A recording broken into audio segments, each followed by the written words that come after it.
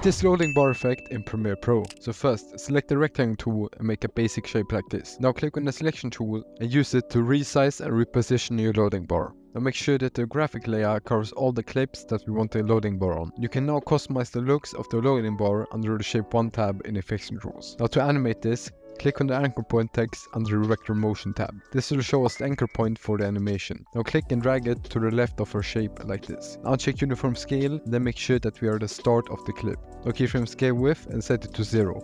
Now move to the end of the clip and then change the value to 100. Subscribe.